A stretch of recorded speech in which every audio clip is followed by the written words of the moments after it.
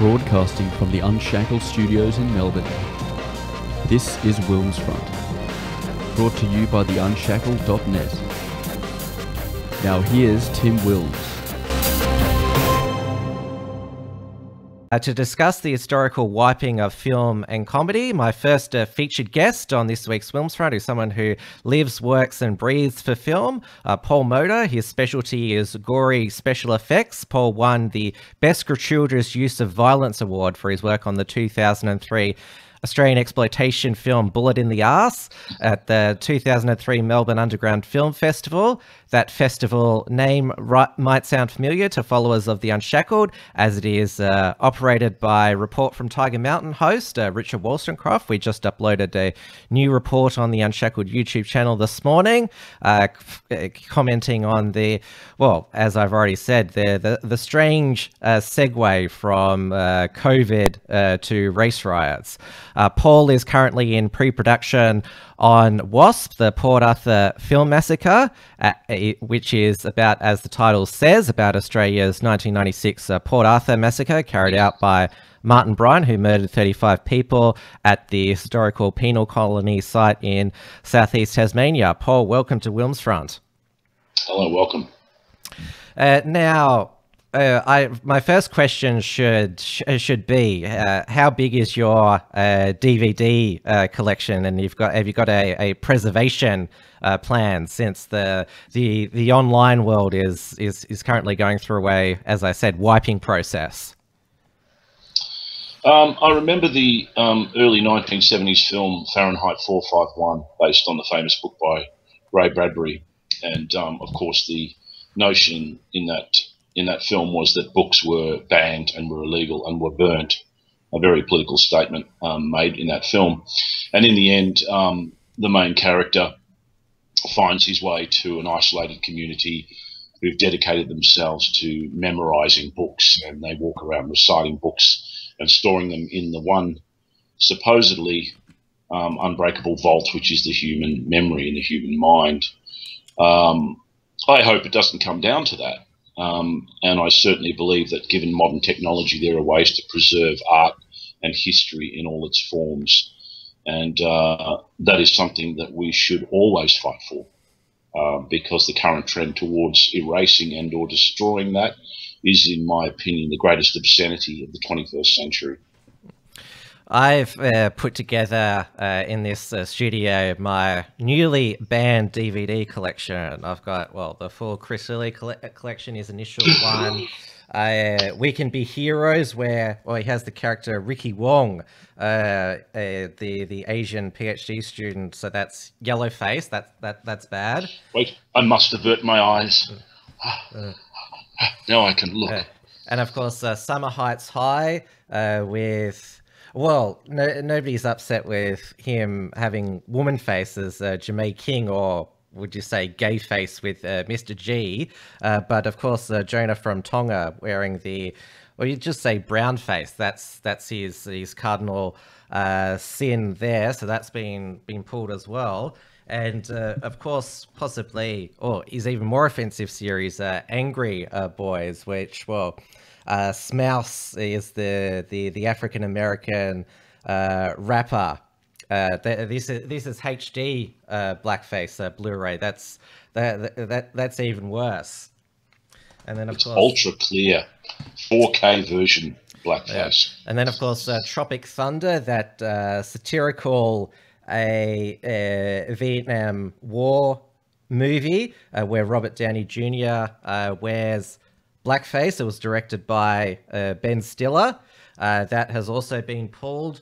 And, well, of course, I've also got probably the most offensive DVD cover ever produced, Little Britain Season 3, with Bubbles and Desiree on the front. They've also been wiped, and the creators, Matt Lucas and David Williams, have basically apologized for this artistic endeavor, which is absolutely what you should not do. Interestingly enough, one of the most award-winning UK comedies was called Brass Eye. And I was over in England with a friend, and he showed me a few episodes. And in terms of just reaching that line and then crossing over to that line, Arse certainly went there, and it just had some incredible sketches with pedophilia and the whole thing. Oh, yes. But it was an award-winning comedy. So I guess back in those days, it wasn't that long ago, a comedy that pushed the envelope was considered to be of virtue to culture, as opposed to something that should be removed from it. Well, that's because in the 80s and 90s, that was the social conservatives, the Christians through their, Parents Television Council. They were the snowflakes and easily offended back in those days. And that was also the time when those crude cartoons launched, such as, The Simpsons, which is still going, South Park and Family Guy, because South Park, it's still politically incorrect to this day. It was launched to basically offend these snowflake Christian conservatives by having these foul-mouthed schoolboys, but now it's against the woke SJW snowflakes now. It's consistently been against censorship, political correctness, and the easily offended, but the political, or the side of politics which is now offended has now changed. Look, I think one thing I want to do before we launch into this is talk about one of the notions at the moment, particularly for the last part of the 20th century and beginning of the 20th century, is this whole thing of labeling. Just the way we're talking at the moment, we have to have a label for everything. There's SJWs, there's leftists, there's politically incorrect, there's labels are just, there's a plethora of labels now, and it just seems like people are applying them willy-nilly to anything. And the very nature of that is that it firstly judges a situation or a person, and then can place them in a basket where they can be condemned or praised, whichever that does, whatever agenda that suits. And then secondly, it can create division, which it certainly does. So now we've got that group against that group, these people over here against those people. So the first thing I would like to say is labeling should be removed as much as possible, in terms of that appellation that then cements you to a certain belief or cause, as much as possible, or at least have the judgmental element of that removed. Because otherwise we talk around just pointing fingers at everybody and going, oh, that's a Nazi, that's an SJW, and that's that, and that's this. The human animal is not like that. We've all got shades of black and white. We're all one big massive shade of grey, if you want to talk about colour. So I can't stand labels. I think labels are wrong, and I think that they give just ammunition for people who want to create division and do the old divide and conquer. And it's working like a charm. So how would you describe these, these historical wipers, as I call them? You've just said you don't like labels, but obviously there are people out there who want to destroy how historical film and comedy. I would say they're not a type of person. I would just say there are people that have been manipulated and exploited. So they're carrying out endeavours and espousing beliefs because they have been manipulated and exploited. If you consider a lot of the elements that are supposedly pushing dynamic change in today's society, it's all stemmed from a place of, well, this has to change. It's been that way for a long time, and now it has to change. Whereas I do remember times when it never seemed to be a problem. And that went right back to the time when, kids were running around being crazy little balls of energy. And everyone sort of went, oh, yeah, he's just a bit nuts and a bit crazy. Now, they've all got AHAD, anxiety disorder, this, that. So now they've got a condition. Whereas back then we were just fucked up little balls of energy. Yeah. So labelling basically has just relegated the people that are so-called progressives, who believe that they are the chosen people, for want of a better term, to just being people that have been manipulated and tricked into something that they may not necessarily have been believed in the first place. That's my belief. I have always, my core value is I'm a free speech absolutist. And I mentioned those labels that you didn't like. They've at the time, there was during the 80s and 90s, as I mentioned, there were people against free speech wanting to enact censorship. They're a different, I'll use the term demographic, in the 2010s and now 2020s.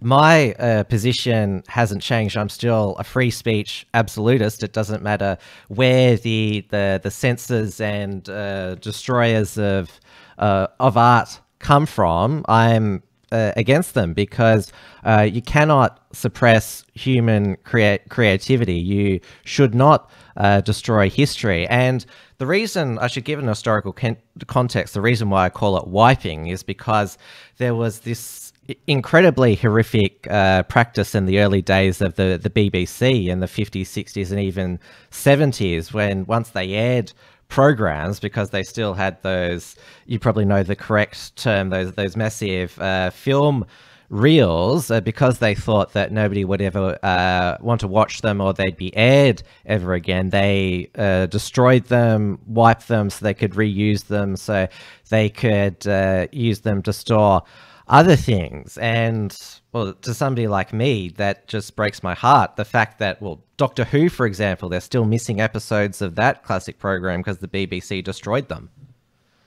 I think there's a distinct difference between that, where perhaps the cultural significance of programs that were created back then were not considered to be as highly regarded as other projects. And so they would say, oh, listen, for production reasons or reasons of economy, let's just reuse the tapes and so on. There's a big difference between I know there's a difference, but I'm just saying, oh, that's wrong, we've got to destroy it. Both practices are equally offensive to me, the destruction. In their own way, yeah. I guess one was not so much intentioned from a more premeditated and, in my opinion, malevolent point of view of just saying, I don't want people to see that, therefore I'll erase it. As opposed to somebody saying, oh, look, we've got all these old, dusty old video cassettes over here. Let's put them through the bulk eraser and use them again so we can save money. I applaud, people like Martin Scorsese who've undertaken a lifetime second vocation to restore and retrieve lost films, lost TV programs and entertainment, and that is fantastic. So yeah, it's a tragedy that when I guess philosophically it's a tragedy when any art form is lost and lost irretrievably. And you can say the same for species of animals, all sorts of things. Nobody likes to lose things that are beautiful and important. Sometimes it happens. But it should be, as much as possible, we should try to prevent that, because the charter of the human race is chronicled by what's come before, and what we leave behind basically propels us into a future. And of course, anybody wanting to learn into the future, they say, learn from the past, learn the lessons of history from the past. You can't very well do that if they're no longer there. Well, we're still, you talk about extinction of animals, we're still hold out hope that there's some Tasmanian tiger out in the Tasmanian wilderness. There's a reward to see if the species still exists. So I get what you mean in that regard. Yeah, I mean, look, it's a tragedy. I think also being very philosophical about things, once again, things die. Things are lost. Civilizations have been lost. Some things will never be reclaimed. One of the greatest tragedies of mankind was the destruction of the Great Library of Alexandria in ancient Greece, of which purportedly the remaining surviving 10% of what was in that library now from that created all the knowledge that we know today. So you sometimes wonder what was lost in the 90% that was destroyed. So it is a tragedy, but it's also, there's a fragility to life, and there is a transient aspect to life where things don't last forever. Sometimes they die, and maybe they're meant to die. And I guess you could argue, maybe the people that want to destroy the truth or the past are arguing, well, look, it's redundant now. We don't need it anymore. Let's move into the future. But then it's a question of who makes those decisions, who has the right to decide what should intentionally and arbitrarily be removed, wiped, or destroyed, particularly when it comes to art. Because I still think Little Britain and Chris Lilly are hilarious, and I'm the sort of person that is rewatching it and thinks it's even more hilarious now, because I'm told that in the case of Little Britain, even by the creators, I shouldn't enjoy it anymore. And of course, well, it's commonly known as the Streisand effect. If you're told not to, or you can't view something, and the Amazon and DVD sales of Little Britain and Gone with the Wind, though Gone with the Wind is back on HBO Max with a trigger warning. Faulty Towers, the Germans episodes, that's also back after, or John Cleese gave the BBC a serve for taking it down, as you'd expect, no less. I guess I can, from my own personal point of view, I can explain my thoughts on that whole issue.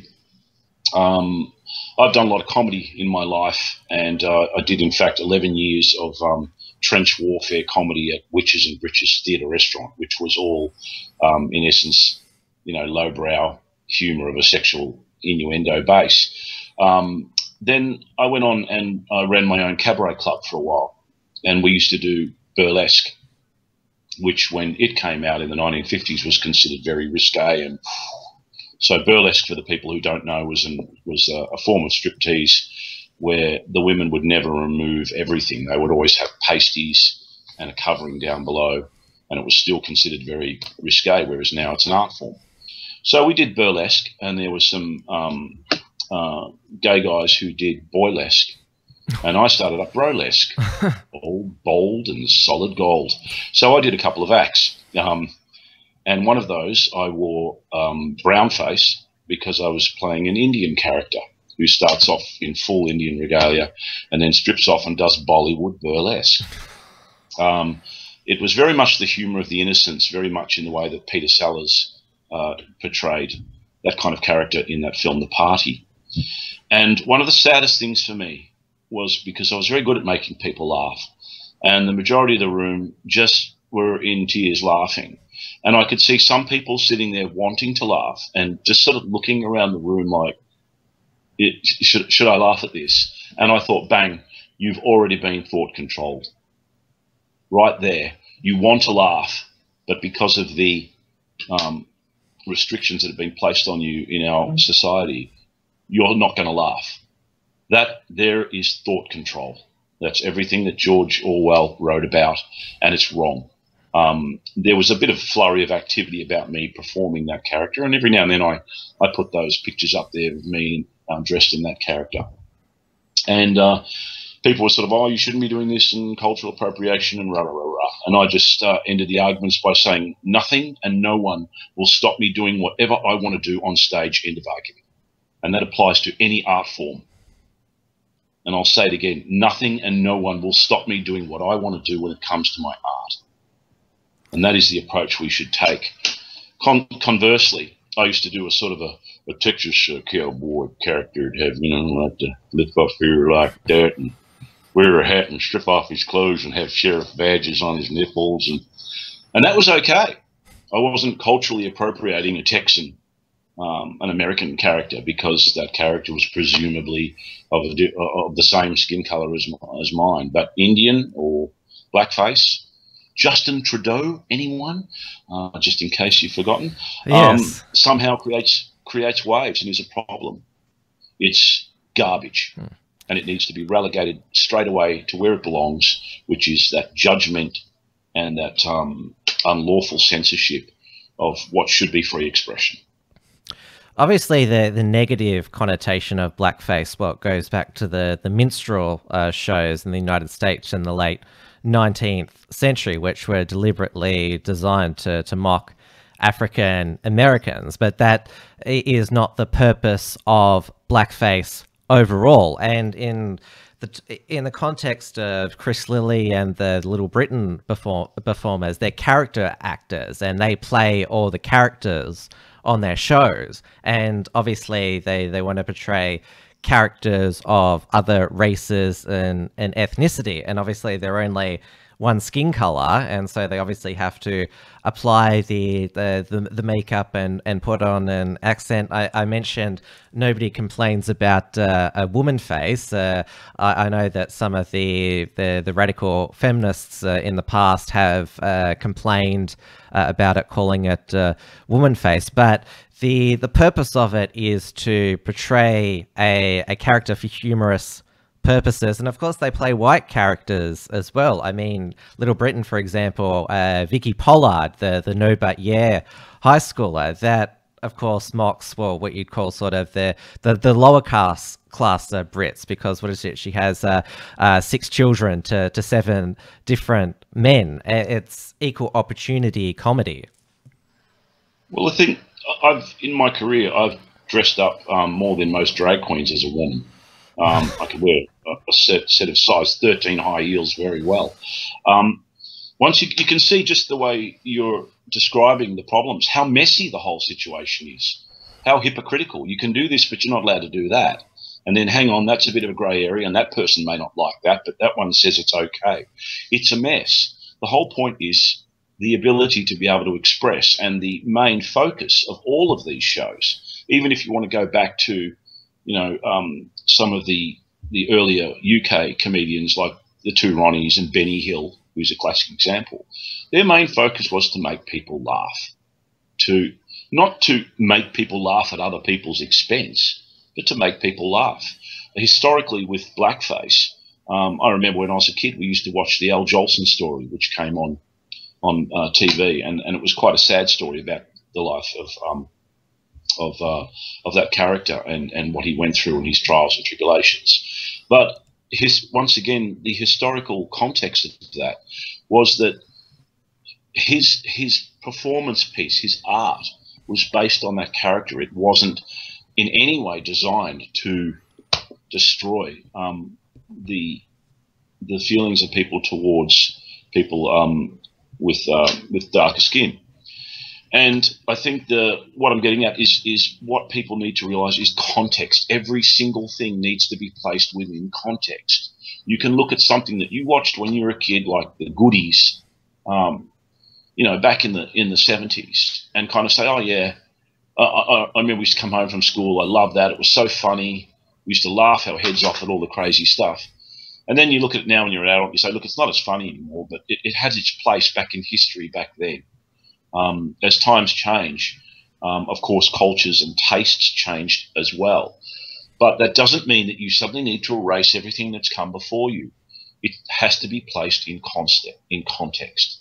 And that should apply to every single aspect or endeavour of human history, whether it's political, military, the transition of countries from one state to another, whether they were supposedly taken over, invaded, wars fought and lost, fortunes lost and won, all placed in context. And generally the contexts are historical, or from the point of art, they can be art, just pure art, or they can be entertainment or comedy. And once you just place them in that sort of context, then it's okay to keep them around. People look back at some of our classics, classic performers, classic films, classic comedians, and they are regaled. I remember they got Spike Milligan up to accept a lifetime award from the BBC, and he was probably in his late 70s, and he just gave this comic response to the accepting of his awards that had the audience in tears, and it just showed that even at his age and the lifetime of achievement that he'd brought to us, the gifts that he'd given to us, that he was still relevant. He made us laugh. He made us feel good. And the people that basically want to try and quash that and erase that, I don't care what they want to call themselves, need to understand what context they're living in. what context do they want to apply themselves to? Is it only their own narrow field, or is it a wider context that we can all, take on board and accept? Well, there was the timely airing last night on Sky News, the death of the Aussie larrikin, hosted by Outsiders panelist Rowan Dean, where they interviewed some of the greatest historical Aussie larrikins, Delvin Delaney, who played a lot of the bimbo sexy characters on the Paul Hogan show, which I haven't watched much of. I better go down and get the DVDs of that, because I don't think it's ever going to be on streaming services. Yep. Vince Sorrenti, who he's been a performer of WOG and other politically incorrect humor, and of course Paulie Fennick, he's still making Fat Pizza and Howzo's episodes in 2020, and they're just as funny as ever. They've got all the type of offensive out their jokes, and it's still bloody hilarious. Look, I mean, I think that the bottom line is, if you want to laugh, laugh. If your natural feeling and emotion is to laugh at something, laugh. You can deal with the consequences of that later. So if there's a car crash and you're laughing at it, well, okay, people are going to be upset with you. But you cannot quell the human emotional response. That's not the way we're built. And people come from all different walks of life, all different experiences, and some people may laugh at things that others don't laugh at. Some people might find things tragic, whereas other people find them triumphant.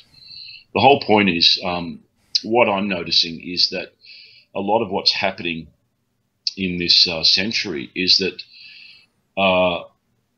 whoever it is trying to relegate humanity to one big homogenous mass, almost like a drone species that has to conform on so many levels.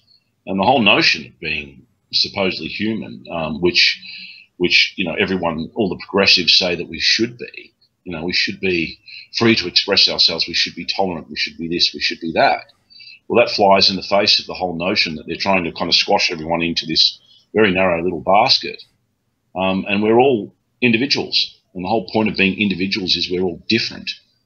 And rather than say, you can be that kind of different, but you can't be this kind of different, is just placing restriction on that very freedom and that independence and that individuality that we all are. I don't want to get too Nietzsche with the whole notion, but it's just oppression. I happen to believe that there are some very, very powerful forces that are doing the old textbook divide and conquer.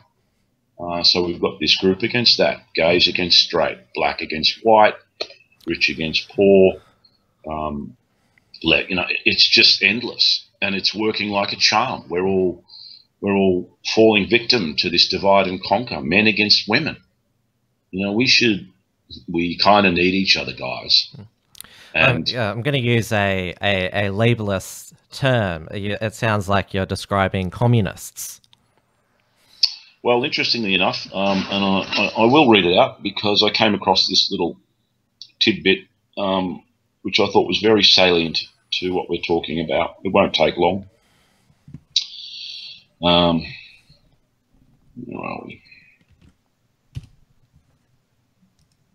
Okay, here we go. So I want you to listen to this very carefully. We must realize that our party's most powerful weapon is racial tension. By propounding into the consciousness of the dark races that for centuries they have been oppressed by the whites, we can mold them to the program of the Communist Party. In America, we will aim for subtle victory.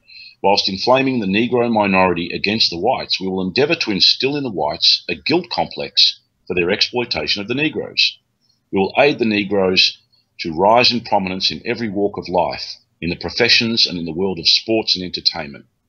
With this prestige, the Negro will be able to intermarry with the whites and begin a process which will deliver America to our cause.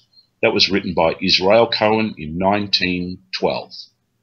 A racial plan for the 20th century. So there are that, along with that, and many other aspects of the classic Communist Manifesto. If anyone wants to bother to read it, you'll see that we're following a textbook. You know, including things like disarming the civilian population, creating division between the groups, creating a whole plethora of minority activist groups that are really operating under one umbrella, but using them to destabilize the current democratic system. All of this is classic communist textbook procedure for dismantling Western culture. Now, whether you want to call yourself a socialist or a communist, and whether you agree with that philosophy, is irrelevant. The whole point is that somebody is pushing that agenda, and it's behind what is supposedly we should really be at the apex of the 21st century. Here we are, 2020, shining pinnacle of human achievement, and we're going backwards. I am appalled at where we've gone as a species. We're eating each other alive, and we're susceptible to some of the most insidious forces, and falling victim to the same old playground prejudices and just manipulations. It's very sad. It's very dispiriting. And I'm a writer. I write books as well as make films and act and so on. And I'm writing some books that are, I guess, exploring this current state. It's a very dystopian state, and it doesn't bode well for our future as a species. What did they used to think 50 years ago, that there'd be flying saucers in the air, and that we'd be living on space stations on the moon? We do have a lot more advanced technology in 2020, but the same human conflicts remain. Humanity certainly hasn't got to those grand heights that those 50 years ago thought might be possible when we just landed.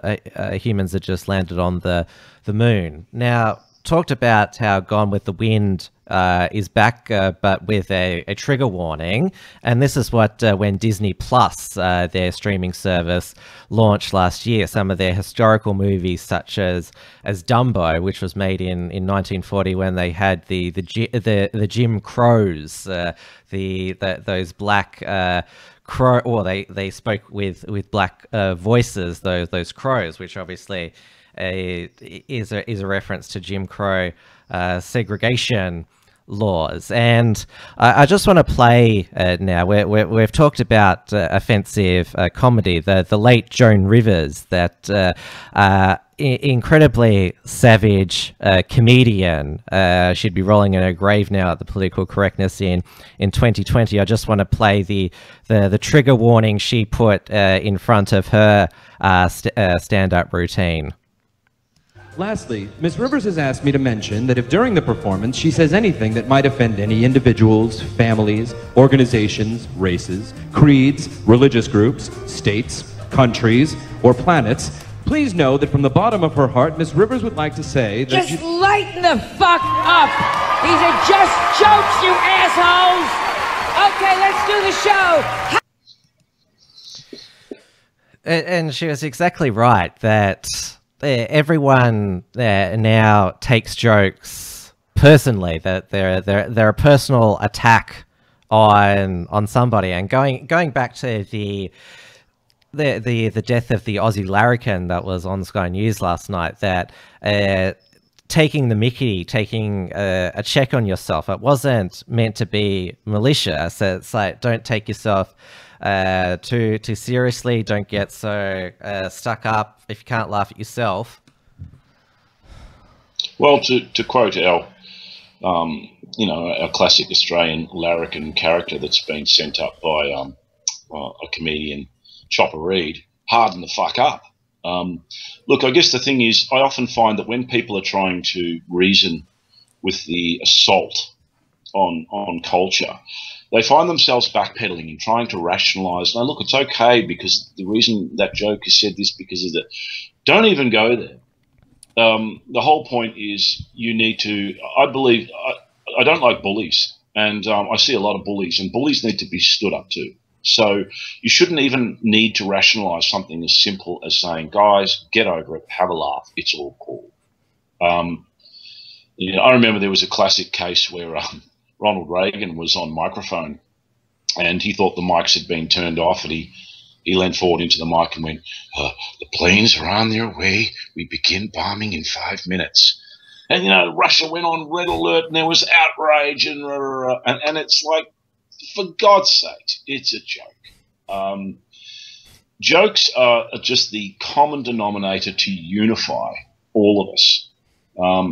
And one of the things I look around in, I mentioned to you earlier that I've drawn back from social media, because social media is just an evil, in all guises, is an evil platform to basically emphasize this kind of division and to get us mired in a cultural war. So I've sort of pulled back from it, and I put a post up there because I listened to an old song from Kate Bush called "The Man with the Child in His Eyes," which is a beautiful song, just a magnificent musical composition, and her performance, and a beautiful song. And I just put it up there and said, "We've forgotten beauty. Here's a reminder." And we have forgotten beauty. I look around me and I see ugliness. I see ugly, just not people the way they look. I see the way they behave.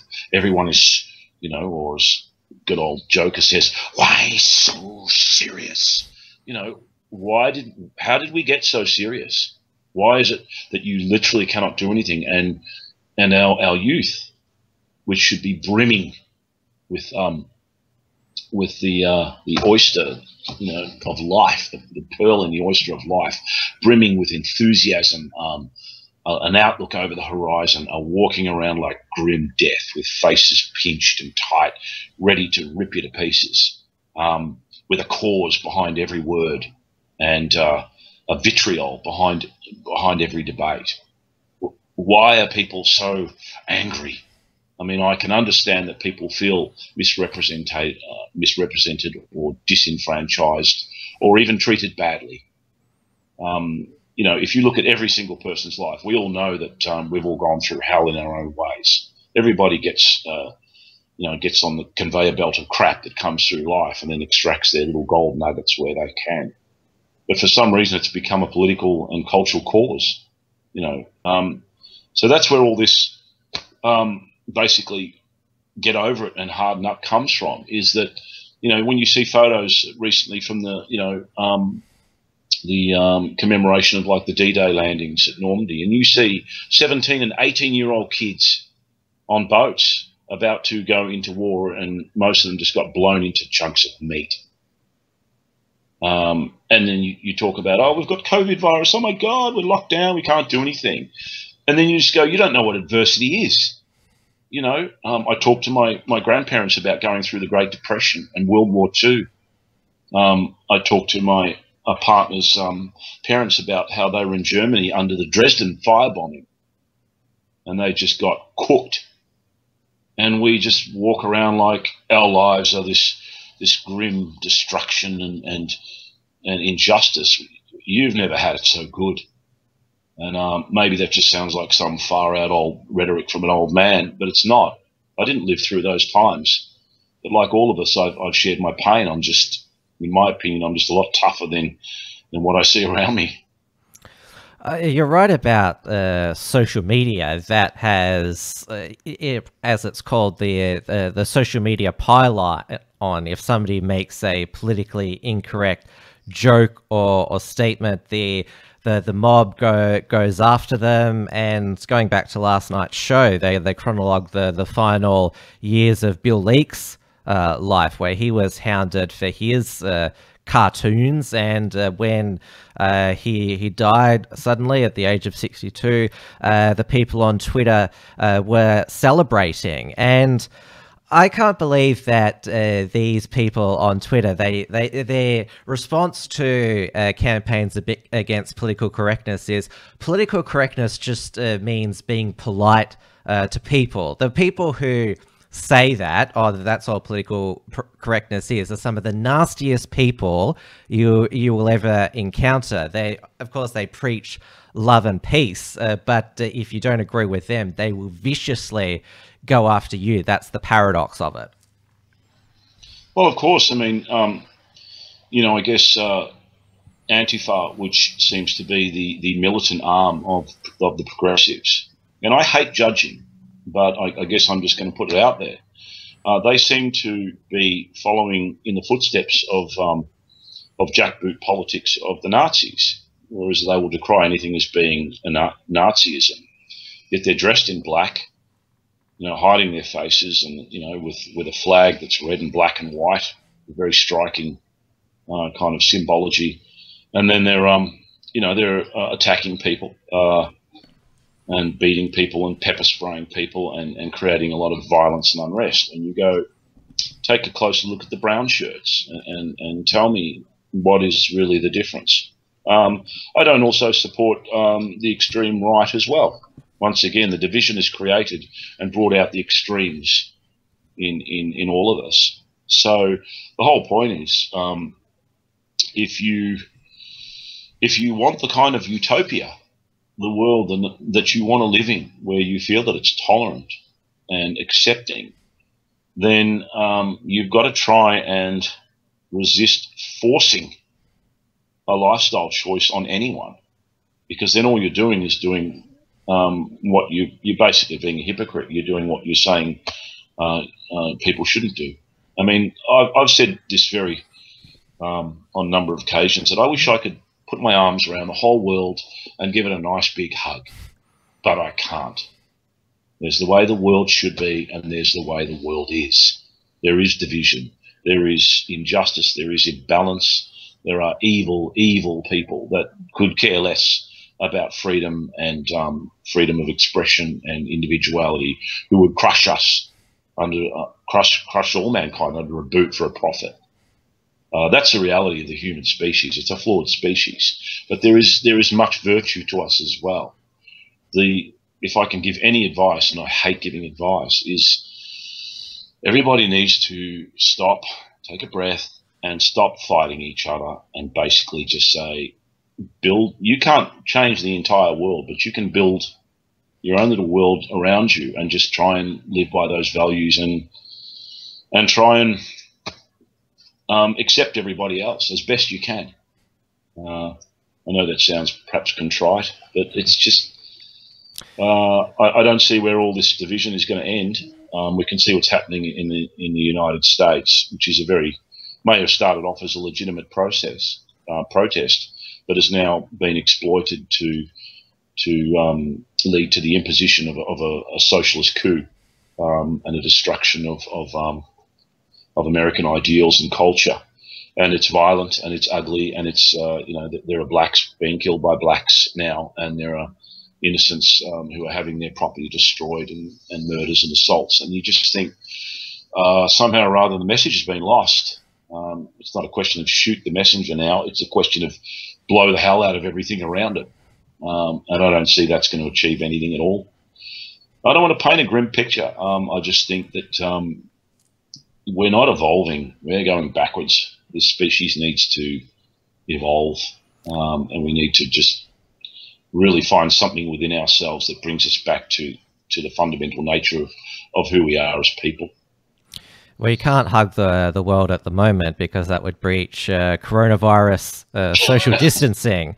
So there's that restriction as well. The reason why comedy is so important is because it is probably the most important bastion of free speech, and the next generation of comedians that we have here in Australia, Generation Wine, they should be called. What is it? There's Hannah Gatsby, who won an Emmy for her Nanette special, which I didn't really think was that funny. There's that Demi Lardner on ABC Comedy with her dad's Google history monologue. But we've seen this week Josh Thomas, who created that TV show Please like me.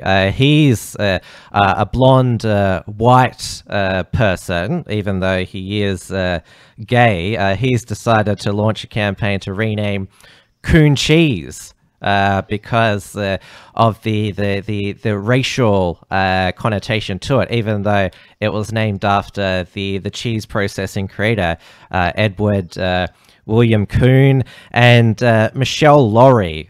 She's that big, fat, short-haired lady on the project, which you've been on, which we'll get to in a moment. She has claimed that she didn't write this social media post on Facebook. She was hacked when she defended blackface in Australia. Blackface in American culture has a different context that reaches far further back than it does in Australia, frankly, and this will be unpopular. It is true. Blackface has no cultural relevance in Australia. The minstrel history of blackface is largely unknown in Australia. There are gollywog dolls for sale in Australia. I've got a gollywog doll. I'm not ashamed to admit that. It was knitted for me when I was born by my late great aunt. I treasure that because it reminds me of her. Nobody can take that away from me. I'll continue on with what Michelle Laurie said. Please don't think you understand the nuance of Australian racism or that we understand yours. She's claimed that she was Facebook hacked, and there's an investigation going on about how somebody posted that under her name. And in past history shows us that when somebody claims they were hacked, it's basically a form of trying to cover up what they did. I'm not implying that about Michelle Laurie, but that's sort of the historical context about it. But those are the current crop of comedians in Australia. Look, I guess once again, I don't want to judge. And I certainly don't want to call them the left-wing social justice warrior comedians. The whole point is, if you laugh, great. You laugh. I've always, as an artist, I've always felt that art and politics are uneasy bedfellows. That doesn't mean, or bed people, if you want to use the correct nomenclature of the time. It's if you can do it. And sometimes there's a reason to be a little more political or provide a different form of comedic expression that isn't self-deprecating or comedy of the visual innocence like Mr. Bean. So there are different streams of comedy. The whole point is, by all means, there is, I guess, if you want to call it politically correct comedians, absolutely. I've seen them. I go to the Comics Lounge quite a bit in North Melbourne, and they have all different varieties of comedians on. And the whole point is I laugh at what I laugh at, and I don't laugh at what I don't find funny. But everyone should have the opportunity to do that. If the current culture of youth primarily is going down a path where they're finding that more acceptable, and that's part of their culture, that's a decision that everyone can make. I don't really have a problem with that, as long as I laugh. I just find there's a lot of stuff now that makes me go, I just don't want to laugh. I want to burst out laughing, be in stitches. That's what good comedy is. And then when I think about that joke from the show last night, just burst out into random laughter. That's memorable humor that I can just think and like, yeah, that was hilarious. I'm still laughing at it now. Well, what do they say? Time plus tragedy equals comedy. And I remember when I was at Witches and Britches, and it was probably about maybe 5 weeks after 9/11, and I came out and did a dance sketch dressed as Osama bin Laden doing Eminem. And the first time I went out on stage, it was like, you could feel the audience like, and it was almost like, too soon? And then literally probably about a month later, people were in stitches. So once again, it's context. Once you accept something as being funny within yourself, you can't help it. You just start to laugh. I mean, look, I personally like to think that as far as I'm concerned, if you laugh. Don't let anyone stop you from laughing, crying, or even, I guess, expressing yourself and being angry if you have to. But what we've all got to try and do is at least be aware that other people may not feel the same way. What we shouldn't do is just try and squash that. That ain't going to work. I mean, if I see something funny, I'm going to laugh at it. If something makes me angry, I guess I'll get angry. I guess that makes me human. If you don't, the old saying, if you don't like something that you see on TV, just change the channel. Well, I guess it is appropriate to a certain extent. I mean, we were talking about trigger warnings. Trigger warnings to me are I think they're a little superfluous, but really. As far as I'm concerned, if you turn something on, you don't like it, or you come across something you don't like it, walk away or turn it off. But you shouldn't need a trigger warning. Trigger warnings can be applied to any traumatic event that you experience in your life. You're driving on the road and you have a horrendous car accident, as I've had on about 3 occasions. I didn't need a trigger warning to say, "Oh my God, that was horrible." I just dealt with it. So life is one big trigger warning, guys. So all I can say is you don't need a trigger warning. You just need to be able to deal with whatever it is that has upset you or distressed you. You're your own power. And one thing that I miss, which I must admit I find in people of my generation, is the steel. People have no steel in them anymore. No resilience. No strength, no inner strength. I've been in a lot of situations where I've just sat back and observed young people in large groups, and even people that I've met, and it seems like a bit of a generalization, but they're like frightened little flowers. It's very sad. They almost can't look you in the eye. I mean, I'm very steadfast, very forthright about the way I communicate, and I talk to them. I'm doing this. I'm writing this book, and I'm making these films, and I've got this passion and energy, and they're looking at me like they don't even want to look at me, like I'm frightening, and I've almost got to try and stop from overpowering them with my energy and my passion.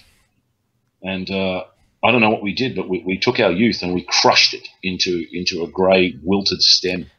NPCs is the popular term, non-player characters. Yeah, I've seen those little characters. Look, guilty as charged. The previous generations, we've not given a vision for our youth. We have given them a nihilistic sense of life, where they've got too much knowledge, too much technology, no hope, and they just kind of are lost, and they feel overburdened by some of the heinous stresses of the modern life. And we haven't given them some kind of bold future. I remember when I left school and I went and did university, and I took my snap, my graduation photo, and there I was looking out, over the horizon. Life for me had hope, had anticipation and energy and dreams of what I was able to achieve. I don't see a lot of that now. I see a lot of youth just either angry, lost, and they don't have the strength to be able to stand up and be who they are without attaching some cause to it. And maybe I'm wrong in that regards, but I just don't see that. And that's what saddens me the most. I've got children, and they're entering their teens, and the kind of world that that we're handballing over to them, it's now up to them to take this civilized. Oh, lost you for a moment there.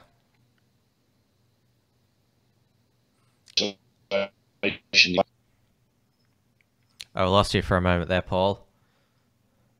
Yeah, it sort of went a bit.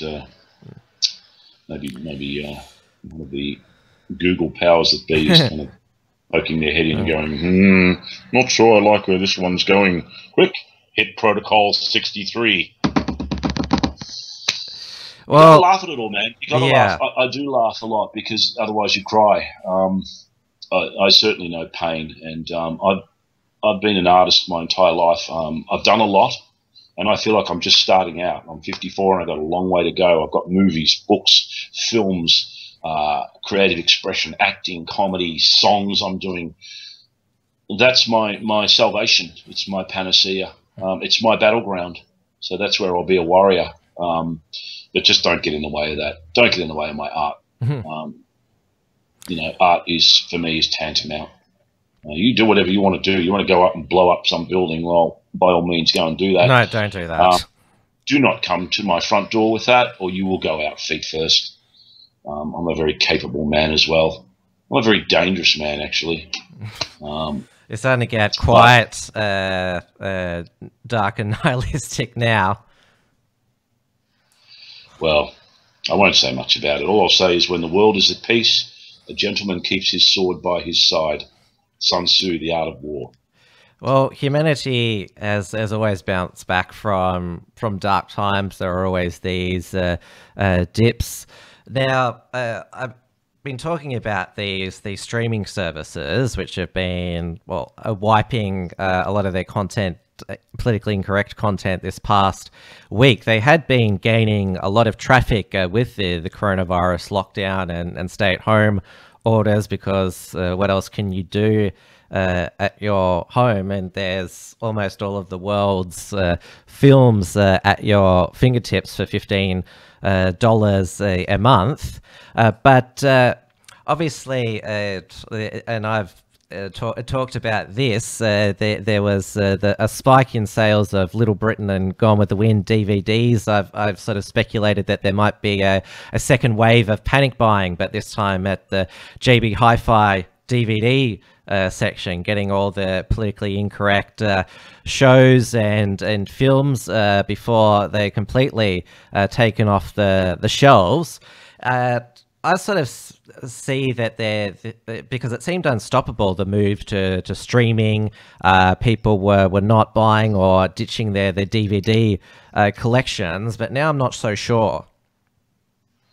I don't think they'll be able to stop it, for the same reason that when the video was released by the Christchurch shooter and streamed online, and the internet forces went into overdrive to strip and remove every single aspect of that. But as you know, there are people that are very quick and very clever enough to grab that stuff, place it into another forum where it can be retrieved at a later date. And the same goes with movies. I mean, movies exist once they're in the cloud or in cyberspace, then they're there forever. So they can pull them all off the shelves by all means, and they can restrict sales of through, you know, public forums like JB Hi-Fi. But ultimately, the truth will out, and ultimately art will out. And I think it's good if people are going to go, you know what, I don't want Little Britain to disappear, so I'm going to, whatever happens, I'll keep my copy, and then down the track I'll just post it online in whatever new online forum there'll be. Fantastic. Let's go back to, you know, Ray Bradbury's Fahrenheit 451, which I recommend everyone go and read before you start pulling down statues and renaming things, because the philosophy is quite evident in that film. It's, you know, there's a place and you should not destroy it, and it will never be destroyed, because people will always, especially with technology, will be able to resurrect it. And it's a path to a black future once we do that. So yeah, I guess there are people that are going to preserve history. With the statues, by all means, I think we need to guard them. I think they need to be protected. If somebody pulls one down and destroys it, build it again. You know, there are people in history that we just sort of abhor, and we say, oh God, you know. But do we really want to forget the good guys and the bad guys? Or do we want to use history to remind us? You know, if you want to take the poster boy of the 20th century of evil, Adolf Hitler, you know, should we just remove all trace of him so that we forget? Well, they want to remove Churchill now as well. Never. We shall bite him on the beach. There was some Instagram influencer who went on, was at Good Morning Britain, and said World War II is too triggering for people to learn about. So let's not teach any of it. I guess that Instagram influencer wants the next generation to deny all of World War II, including the Holocaust. Well, you know, when you think about those historical characters of that era, particularly World War II, you know, there's a lot of America bashing going on, and you know, sort of crying out against the obvious patriotism and nationalism of the American nation. You know, they kind of forget that it delivered us from World War II, from our enemies, on two fronts. So there was a lot of historical relevance to the fact that had not been for the Americans, well, we might have been under a different rule. So it's a case of how quickly people forget. Winston Churchill was a great leader. There was a lot. Look, there's skullduggery behind all of those great leaders and nations. You know, we all know we should be canny enough to know that there's a lot of backroom deals going on between so-called adversaries and adversaries and allies and enemies. You know, I mean, that's once again part and parcel with human nature. But you can learn great things from great people and even great bad people. So I don't know what the achievement would be to say, let's pull down the statue of Winston Churchill. You go, okay, so what have you achieved exactly? Nothing, really. His legacy is embedded in the human historical chronicles, and so it should be, as should a lot of people. I guess if you also apply that to the current trend, you can say, all right, let's say, for instance, that the movement whereby Antifa has taken over Seattle and created the autonomous zone.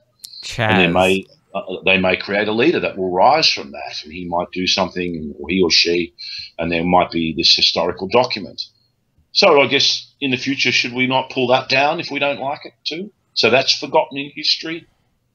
Is it only the relevance and importance of history, what you want to create, what you deem to be viable and relevant? And in history, 10 years from now, people might look back on that, and they will look back on all these events and go, they'll have a very different perspective to what we have. In the same way that we look back at 9/11 now, and we all have a very different perspective on 9/11 than we did at the time. So in context, you cannot choose who are to be our figureheads of history. They are chosen for you. They do what they do, and they create history. You shouldn't cheapen their legacy by attacking a symbol of theirs because you don't like it. We'll finish off now by talking about your latest film project, which I mentioned in the introduction, WASP, the Port Arthur massacre. And obviously it's hard anywhere in the world to finance films, but it's much better if you get a government grant from Screen Australia or the ABC. Are you confident that you can get one to make this movie? I don't really believe in government grants. I mean, we can talk about the Australian film industry or the failings of the Australian film industry ad infinitum.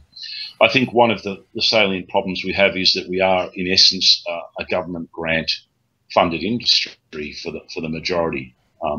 So to give you some idea, in 2018 to 19, Screen Australia invested nearly $1.2 billion in drama production. So something like 33% of that were feature-length films, and that was a 53% rise on investment from the previous years. But I guess you could sort of argue and say, well, that's pretty substantial. Where is our industry? And I'm talking pre-COVID. And where is the return? Where is the financial monetary return from this investment? And there will look, we don't really have to go into detail, but the bottom line is that generally speaking, for a number of reasons, a lot of Australian films that are supported by the government sector, they don't make money. They don't do what films generally do, which is, or should do, which is to reach a global market and return enough financial remuneration so that the filmmakers can then go on and make another film independently of the government. We shouldn't really be a teat-fed industry. We should be self-supporting. I like to say that it's show business, not show. So the whole point is, you need to be able to make a film that's going to be able to sell. And to give you one example of that, I like to use when that little movie Saw, the horror film Saw by James Wan and Lee Winnell, they shopped it around Australia, and they said, "Oh no, it's a little horror film, go away." And they eventually took it to the States and made it there for a low budget, about $1 million. Had Danny Glover for 4 days, so and so. That film made more money in its opening weekend than the last 10 years of Australian films. So you look at that and you go, are we not getting something right in the mix here from the governments? So by all means, we should explore our culture. I personally think that there is a current obsession with Indigenous culture and gender issues. I don't have a problem with the fact that we need to explore that as part of art and culture, but it's a question of balance. And also, if you're going to be creating an industry where you need to employ people, bring money back to the equation, put us on the map internationally as a cinematic entity unto our own right, then you have a responsibility to also continue a fiscal return to enable that to grow, expand, and to give voice to more and more filmmakers, more and more stories, and different streams of entertainment. And we just don't do that. And I think that's one of the biggest problems is, we're basically hobbling ourselves by our adherence to cultural doctrines. Well, we mentioned the Paul Hogan show before. Crocodile Dundee, one of his movie, one of the most iconic Australian movies, international of all time. Same with Mad Max as well. You can't think of many Australian movies in the past, in the 21st century, that have really made it big. And as is the case with a lot of government-supported industries, government just makes it worse. Look, I think the proof is in the pudding. You can make an independent film. You can make a multi-million-dollar film, as they did with Danger Close, which had all the ingredients purportedly to return a profit. Unfortunately, it didn't. It flopped very, very badly. I think ultimately a film will stand or fall on its own merits, and it will find an audience if it's good enough to do that, or a TV show. My own personal belief is that we're about 20 years behind the sophistication of the writing in other nations like the UK and the US. I don't like to judge, but I saw there was an ad for Halifax, FD or whatever it is, rebooted, and I just thought, really, again, like, are we still sort of in that era of producing television that hasn't gone to the likes of Mad Men or Breaking Bad or any number of shows that are so popular on the streaming platforms that they make millions and they lead on to careers and other productions. We're sort of churning out the same old tired stuff and sort of going, have a look at our wonderful Australian outback and our quirky little backyard Australian characters, and that'll do it. It won't do it. Your market is always a global market, and it's got to appeal on that level. On a simplistic level, genre films generally do a lot better because people, they go to the movies to escape from reality. They want larger than life. They want excitement, horror, fear, action, anger, laughter. I have to say there was a very interesting psychological comparison of movie titles, and they were talking about how movie titles are very, very important to capture an audience at the box office. So to give you an idea, America might have War of the Worlds, Armageddon, these huge kind of things, and then you go to some of the Australian titles and it's like $3, The Oyster Farmer. Oh, that was a shocking, boring movie, that and $3. Go, you're not really kind of grabbing me by the short and curlies there. The notion of a film called $3 is that you're going to go to the cinema and get a film that's worth $3. And as a result, the ticket was more than $3 for that. Well, yeah, it only made about $800 worldwide. Sorry, $800,000 worldwide. So, I think, the problem is that a government-funded film industry in itself is self-restricting. And some of our biggest successes, as we know, which have admittedly been sort of big co-productions like Crocodile Dundee, they've reached outside that little colloquial, culturally sanctioned and supported area and made films that everybody wants to go and see. And, you know, there are other films that do that, films like The Full Monty, which was a little movie made in the UK. It wasn't a huge budget, and it just blitzed the Academy Awards and da-da-da. So you can do it, and some of our films do it. You know, films like Lantana, The Babadook, you know, which basically took 10 million worldwide. That was an Australian horror film.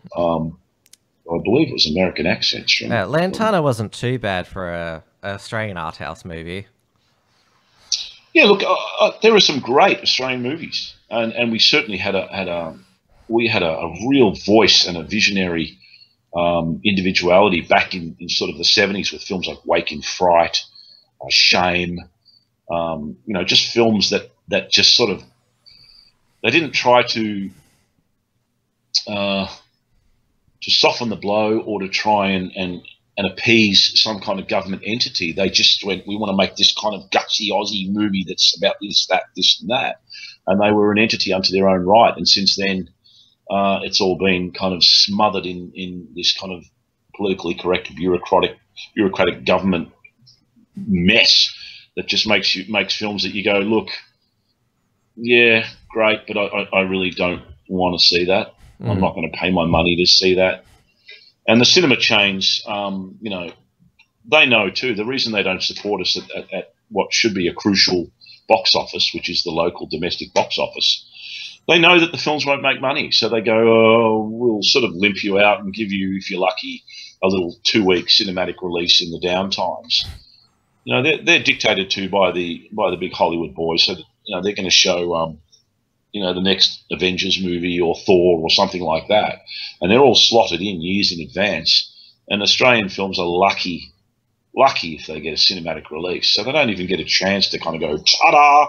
But more than that, they have to be films that go ta-da to then get people to go and pay their money. And, you know, there have been films like that people went, oh, my God, you've got to go and see Chopper. Or you've got to go and see Priscilla, Queen of the Desert. Kenny was a Australian film in the 21st century, an Australian one that was the talk of the nation for a while, made Shane Jacobson into a domestic household name. He's been in so much since. Yeah, look, it's great. I love to see that. I know Shane because I went to film school with him years ago, and his brother Clayton. And it's just fantastic to see that. We need to, even some of our local prodigies like Joel Edgerton, you know, I mean, he's kicking major goals. And even Jackie Weaver, you know, from her early days in TV, she's now a A-list Hollywood star. And it doesn't mean you have to go to Hollywood to kind of, what it means is you just need to be a commodity that can be sold as well as being culturally relevant and just globally relevant. So WASP, the Port Arthur Massacre, to go back to that, I've been working on that now for about 5 years. I've researched it very, very heavily. And it's a black film by the nature of its content. And yeah, it's very political. It's hard enough to raise money for any films, but that film particularly is like, whoa, leave it alone, don't touch it. But I will make it. And I've already figured out a way to do it on a lower budget if I have to. But it's a worthy piece of our Australian history. You know, it's a major part of our Australian history. And despite what my detractors say, I think it needs a voice and it needs to be examined in the cold, hard light of day. So I'll make that film. I've got to do a horror film this year, and then we may be doing an action film the year after, and then that may help to finance or put me on the map to then do the Port Arthur Massacre. I hope to do it within at least 2 to 3 years. Well, our senior producer, Morgan Munro, he did a feature for the Unshackled on WASP, the Port Arthur Massacre, but you also got a feature on the project as well. And Waleed, well, this is according to the Age, slammed you for stoking conspiracy theories. There's Waleed's what is that sort of shocked, baffled face, and there's you there. You've got a bit less hair there. He's got some Waleed's some plant on his suit there. But what was that like for you? Was it live or was it pre-recorded and they did the snipping and cutting with you? Poor old Waleed. I mean, you know, he's the poster boy for political correctness and multiculturalism. And look, he's running with his product. He makes good money, and he sells a product like anyone else does. And his product is to create that kind of sanctioned controversy, whilst shying away from the real issues. And look, you know, I think I went on to the project. I was in LA at the time, trying to raise money for the film, and I made the decision to release the announcement of the film just prior to the anniversary of the massacre on the 28th of April. And I was a bit nervous about doing that because, contrary to popular belief, I'm very respectful to the victims and the survivors and the first responders and the police and the people that have suffered as a result of Port Arthur. So I had to make a decision about whether I would make that announcement or not. Once I did, the press exploded on it. And I did quite a few interviews, radio interviews and press. Most of them were supportive. But I know the project and I knew what they would do. So I got online beforehand and said, okay, I've done this interview. They're going to butcher it. Let's see what they do to it. And sure enough, that's exactly what they did. They cut a 14-minute interview down to 1.5 minutes. And they did so because I ripped them to pieces. And it was very satisfying, actually, because they knew they didn't have anything at the end of the interview. And I saw their faces on the other end of the screen, and they were crestfallen.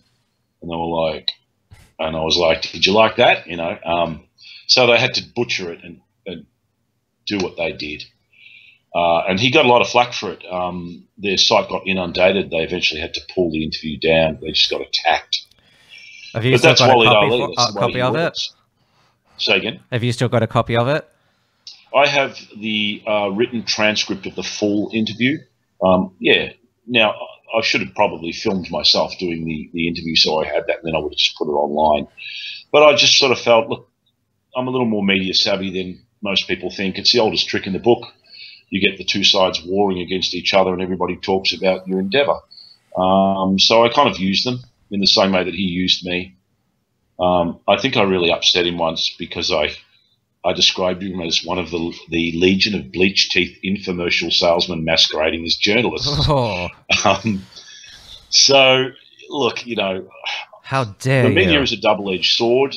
You know, they serve a purpose and you can use them, but you got to be careful because they'll cut you to ribbons. They've got an agenda to follow like anyone. You know, I remember, you know, Waleed was going on about the whole gang crisis thing and saying, oh, I don't know what Malcolm Turnbull at the time knows that I don't, but I don't see any evidence of these black gang crimes out there on the streets. He lives in and Richmond. You're like, of course not, because he lives in a $2.1 million mansion in inner city upmarket Richmond. You know, he would never set foot in places like Tarneet and Broadmeadows and Werribee, where I've worked as a frontline security guard, and over the years I've seen the streets. But you know, people like Waleed make it's all a popularity contest. They get the gold Logie and they get a lot of money and they get paid well. Most of our media spokesmen, you know, they get paid good money just to get up there and spout off. And people often forget that they go, oh, we're all in this together. And it's like, no, we're not. You got plenty of money. You're still employed. You're living in luxury, most likely. You know, you're considered a stalwart member of society. You'll go on from one job to another. You know, they don't know generally what a lot of adversity is about. Perhaps I'm judging it once again, but it's hard to sort of feel the pain of the street when you live in some mansion, you know. Yeah. You know, getting paid however many 100,000 a year. There's my little rant anyway.